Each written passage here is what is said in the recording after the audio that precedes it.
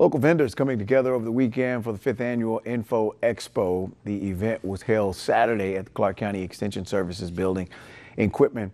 It was sponsored by the Women's Ministry of Pearly Grove Missionary Baptist Church. There were 25 vendors on site, ranging from a local business to healthcare services.